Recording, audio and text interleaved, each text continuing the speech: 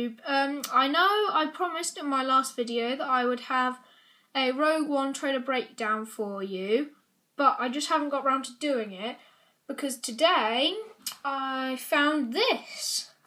This is the Doctor Who 10th Doctor. Hang on, give me a moment. 10th Doctor collector figures set. It includes the 10th Doctor, the Vashta Nerada and a Cyberman 5.5-inch scale collector series. So as you can see here, I've got the Cyberman, Doctor and the Vashta Nerada. And also this blaster here. So, let's get straight into the review, starting off with the 10th Doctor. So here he is, this is the 10th Doctor, displayed very nicely on my new background. Anyway, so, looking at him, it's not very different from what we've normally got for the 10th Doctor. His coat is actually, it looks different if I'm honest. It looks like it's got a different sort of shade of brown to it, which I appreciate. He looks a bit more like the 10th Doctor in my honest opinion. His hair has been redone, it looks a bit more scruffy. Head movement isn't actually brilliant. He doesn't come with a sonic screwdriver. What? Which is a bit disappointing. But anyway, his trainers are the white variant, not the red variant. And his suit is the sort of lighter blue one instead of the navy blue one. So that's about it for the 10th Doctor. Now we're going to get onto the Cyberman. So here's the Cyberman. And I'll get onto his accessory in a minute, but I just wanted to do a quick look at this guy. So here you can see, look at this. Look how shiny his armour is. That is stunning, and I could almost mistake that for metal. So he's got obviously the C symbol on him. I believe this Cyberman is from sort of Age of Steel and sort of around that sort of time. It looks really good. The only thing that I'd say is wrong with it is if you can see in its eyes, especially that one, that you can see a little bit of a ring round them, which I don't really like. And also they don't really have that sort of dip just next to their eyes. So apart from that, it looks brilliant. And also the accessory, it comes with sort of a Cyberman blaster as seen in the Pandorica Opens. The Doctor finds one. So it looks really good. I just think with this whole bit with the eyes, I think the eyes let it down marginally.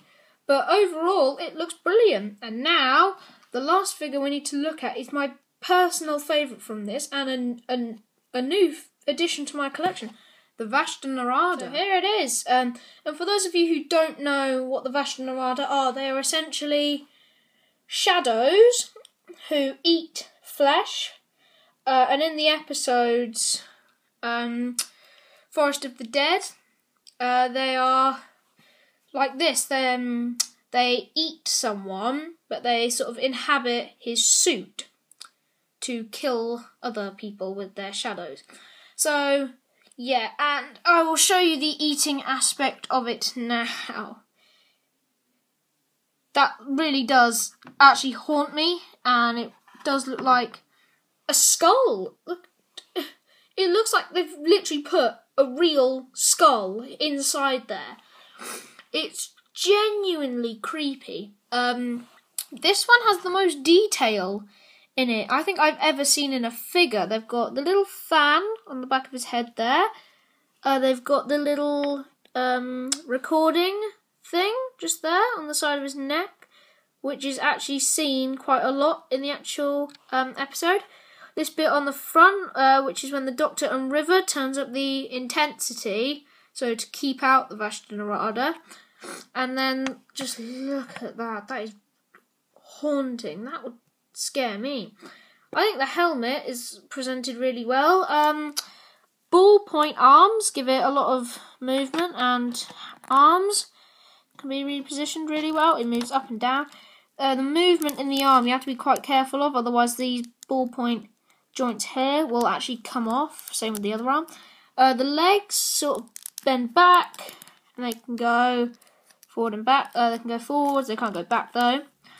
So overall, that is, you know, that's an amazing figure to get. So overall, that's probably the best figure in this. The 10th Doctor, nothing new really. So here he is.